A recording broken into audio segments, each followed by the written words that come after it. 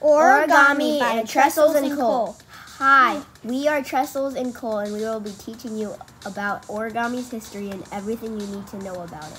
Origami has been around for thousands of years, or so what scientists think.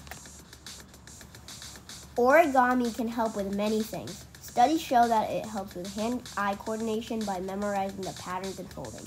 Originally, origami was supposed to be ceremonial. The most common origami piece is the origami crane. Origami was first called orikata in the 17th century Japan. The name origami stems from the Japanese language of ori, meaning fold, and gami, meaning paper.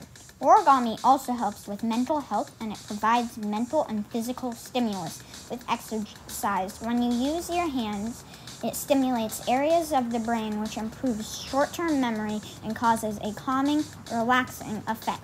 Did you know origami can teach you many things, such as geometry by folding the paper and giving you angles?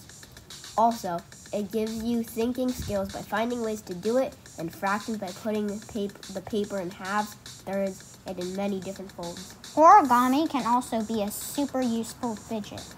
It can also be a schematic learning through repeatable actions, which makes it help you have pinpoint accuracy with your hands. Did you know origami is also said to be art? Thank you for listening to us. I hope you do origami soon.